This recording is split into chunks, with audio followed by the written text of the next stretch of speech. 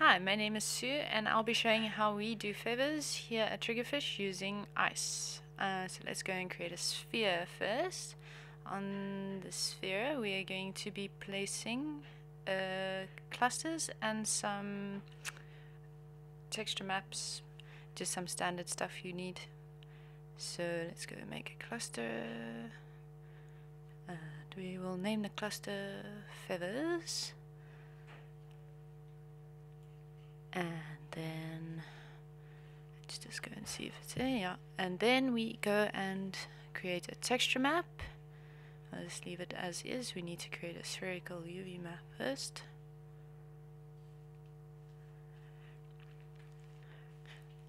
Okay, now that we have our little sphere, we can go and select our cluster we just made and add some soft hair to it. So soft hair, there we go. The reason I like using soft hair is because it's really easy to style and to change settings and to get nice little effects really quickly, compared to trying to do it in ice, which it can become really technical and it's not really a creative way of doing it, in my opinion. It's very technical.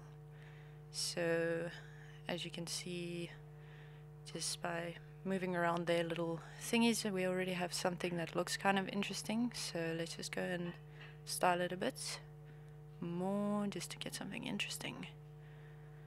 Okay, let's just use a push there. So. Okay, let's play with the length, scale that up. Awesome, looks like something.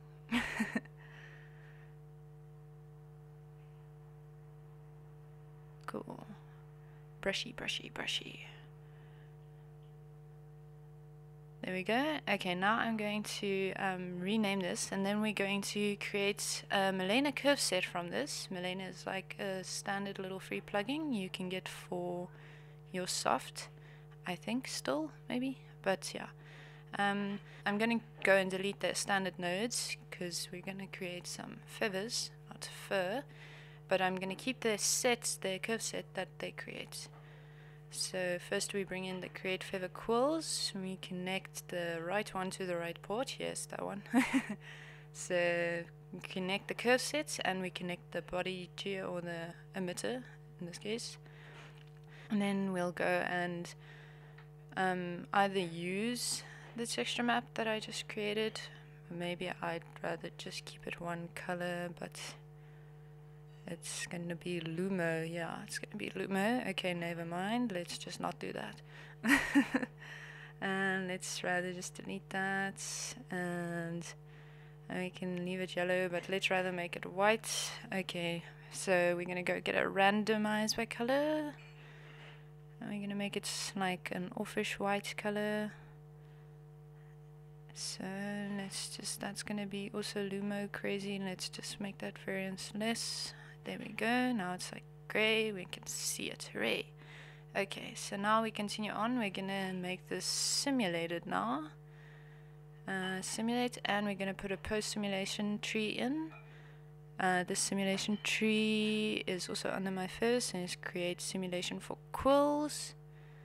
Let's just play this quick and see what it looks like. Oh wait, let's put the emitters in. Yeah, okay, emitter.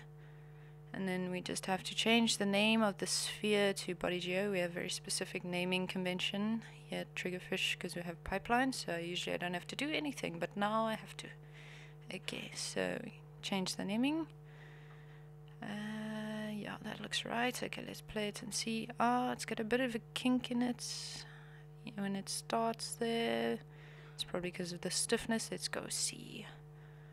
Let's see, down, stiffness is 0.1, let's make that less. Let's go see now. Yeah, it's perfect. Okay, great. Okay, so those are our quills. You grow them like you would grow normal any fur, I suppose. So let's just go rename them, call them the quills. Point cloud, I think, point cloud. Yay, okay. Quills, point cloud. And now let's go create the veins. again, the veins, and we go and delete all the standard basic stuff. Goodbye. Okay, and we name this veins PC. Okay, now we've created veins. And those two are joined together, they're connected.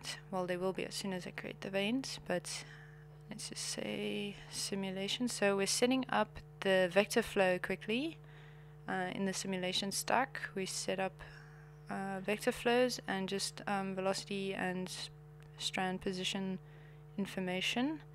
And then we will go and create a post stack. Ooh, not on that. Yes, we won't be doing it on the curve set.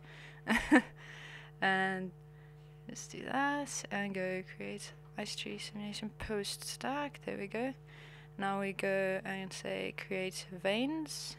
That's the wrong node. Oh my goodness. Yes, that one. That's the one I want. Okay, so now we will connect this to the emitter. So the body geo, the sphere. We will connect it to the point cloud because we want to emit from that. And I am showing 1,000 curves. Yes, this is going to be kind of slow. Okay, and then I will just go and connect it to the curve set, and then I will change that value. Okay, curve sets. Okay, so what I basically did now is I connected it to all the other objects. Let me just go and change this value of 1,000 curves. It's a little bit much.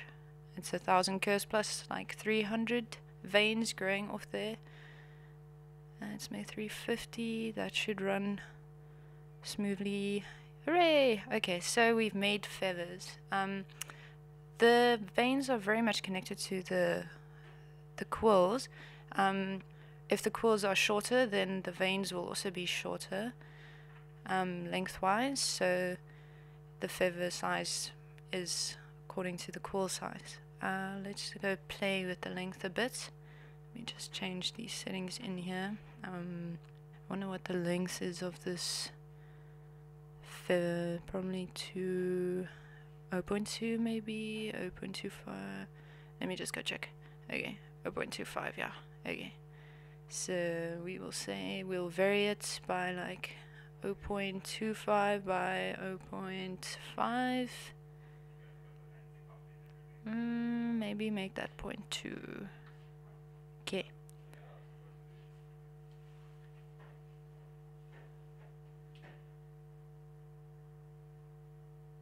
Okay, and now you can see we have a bit of a more realistic looking feather, not so perfect all over. Maybe if we want to go and change the shape a bit to get something interesting, you get some peacocks with some really cool looking feathers. We could probably do that using our little curvy. So let's go and change them a bit. So wait, first let me just explain this. Because the quills and the veins are connected, just a note to keep in mind when you're working with this is when you adjust the segments, the number of segments on the quill, you also have to go and adjust the number of veins that are being emitted, obviously, because they grow off of the points on the quills. So if you change the quills only, then it'll change the shapes and it'll look strange. So you can't really see it with 10. Okay, let's make it like 50 or something. You can see what I'm talking about. 50. Yes, so you can see it's doing a weird like duplication, but if I change the other one to 50 as well, then it looks right again. So just something to keep in mind. Okay, let's go play with the shape.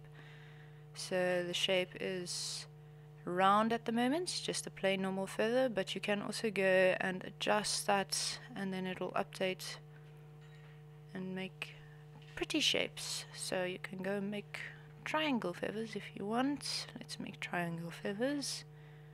Hooray, we make weird feathers. And then they will look very strange.